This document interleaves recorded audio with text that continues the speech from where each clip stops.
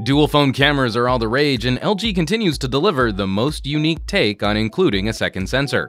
Now in its third generation, LG's V30 continues to deliver one of the most feature-complete packages for mobile content creation. Here's a quick tour through this powerhouse camera. No, we're not quite ready to produce a real camera review just yet. This phone is a prototype. Anyone trying to show in-depth analysis right now isn't really giving this thing a fair shot. But using it as my primary phone for IFA in Berlin this year, we can handily share some early impressions. This camera rocks. We were somewhat concerned by the slightly smaller camera sensor over the V20, but LG has jumped through a number of hoops to help balance that against actually improving photo and video output. Using a wider aperture allows the V30 to largely reach parity with phones that use a larger sensor. But the bigger marketing claim this year, LG using a higher quality glass lens element to correct for distortion and improve light transmission and clarity. Is this just marketing buzzspeak? Well, we do see some early evidence to support the claim, especially in low-light shots like our creepy tunnel, less lens flaring, sharper, crisper lines coming from these lamps, and better image processing for reducing noise and retaining clarity. A smaller sensor often represents a deficit, but generation to generation, this is definitely progress. The wide angle similarly is improved like the G6 before it. Far less distortion, a little more light to improve exposures at night, and for phones focused on changing the focal length, this is the more flexible solution, and LG's enhancements make a useful feature even better.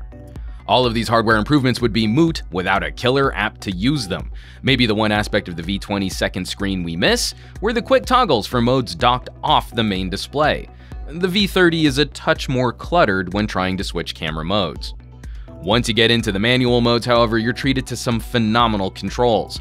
Newest for the LG platform is this ability to shoot a controlled zoom, a really pretty way to get a smooth close-up on your subject.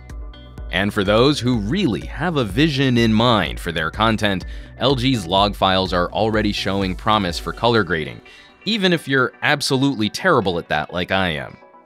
Happily, for folks who aren't as keen on a more cinematographer's approach to creation, across the board, this phone's auto modes are delivering better output than the LGs we've previously reviewed. So much so that I handily relied on it for personal videos, vlogs, and about 20% of all the footage I shot for our IFA coverage came from the V30. We faced few issues blending it in with more traditional mirrorless camera footage.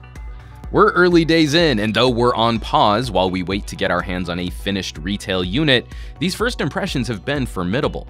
We mentioned in our IFA podcast, this is likely the top option for folks wanting to create content on the go. We could literally shoot, record, soundtrack, edit, render, and upload all from this phone without feeling too heavy a compromise in the process. As always, thanks so much for watching. This will be an ongoing conversation as our coverage evolves, so be sure to subscribe and hit the bell for our full V30 reviews and comparisons. And help us out with a share on your favorite social networks. For Pocketnow, I'm Juan Carlos Bagnell, some gadget guy on Twitter and Instagram, and I will catch you all on the next video.